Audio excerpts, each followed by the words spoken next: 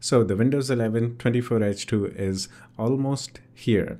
Actually, it is already available for some people. If you go to the Windows Updates section and check for updates and make sure that you have this option enabled, get the latest updates as soon as they are available. Now, if you click on check for updates, there is a chance you might get a 24H2 update. This is called 24H2 update for seekers, the people who are looking for the 24H2 update early. It's not going to be available for everyone, but yeah, it is there. Some people will get this, have already got this actually. Now, I have been daily driving 24H2 on my main PC, and this video is about my experience, whole experience, what I think about this, what is the performance and everything. Okay, so it's been almost a month or 3 weeks, we can say month, right? It's yeah, okay.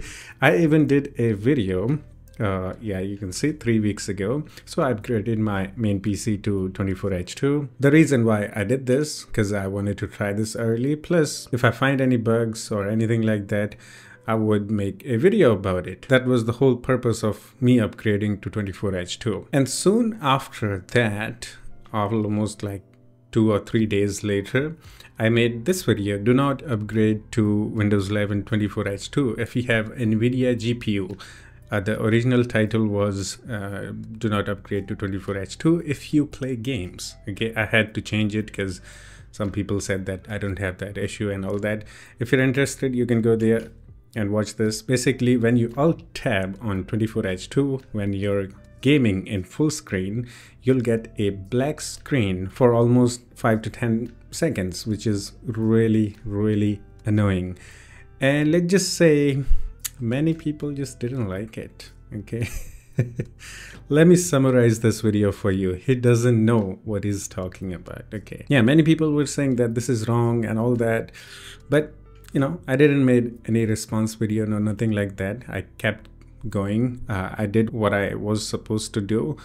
You know, I reported the bug. Basically, I made a video. Okay. Now, here I am again with final video of 24H2, basically after upgrading to 24H2. This is third video. And here are my thoughts. First of all, 24H2 runs flawlessly. There are no issues at all. It's really good. I upgraded from 23H2. It kept all my settings as it is. It ran just like 23H2 smoothly, no problem. There are few new features or some updated apps and settings and all that. Like for example, the task manager looks new. It has the new icon and it also looks a little bit different and all that.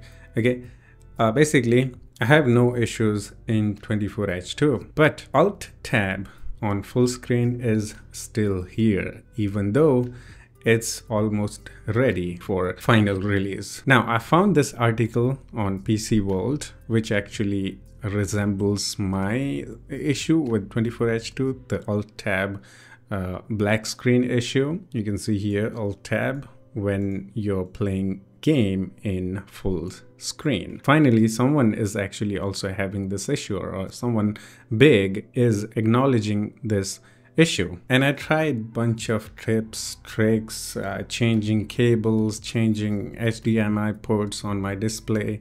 I tried everything, but nothing could solve it. Okay, and I recorded some 23H2 video and 24H2 video on full screen gameplay. So just to make this video, I actually did a dual boot of 23H2 and 24H2 and yeah, I recorded this video.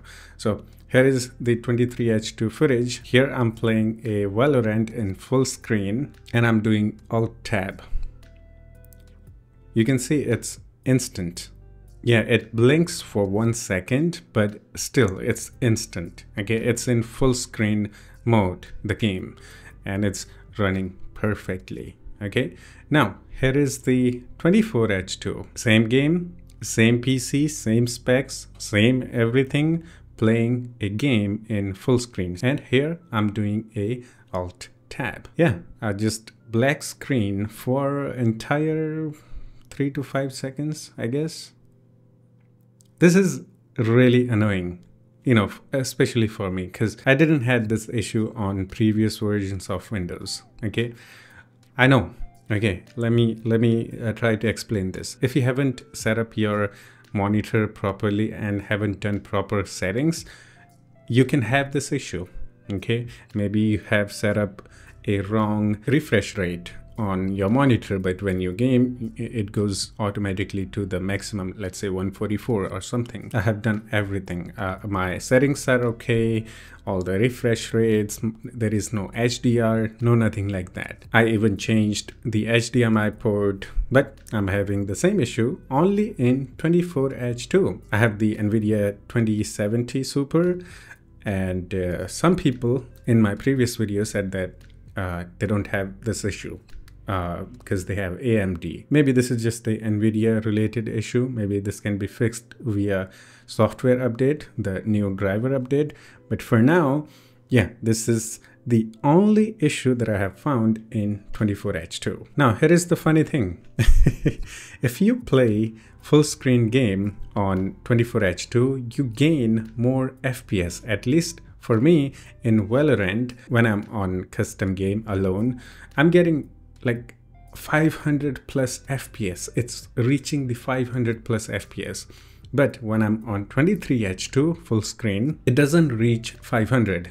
It's a little bit lower, like 400, maybe 50, 80 something. But in 24H2, it's 500 plus, which is actually insane. But if you play games on full screen on 24H2, and then you do AltTab, you'll get the black screen. My phone's camera isn't that great, so I'm sorry about the video quality. Now, I did another test. I plugged my second monitor to motherboard directly, so it uses the iGPU, Intel integrated GPU. Now, if I set the game to full screen and do the AltTab, there is no issue. So maybe this is a NVIDIA specific issue, I don't know, but still, this is an issue. I have been using 24H2 for almost a month now, daily driving it.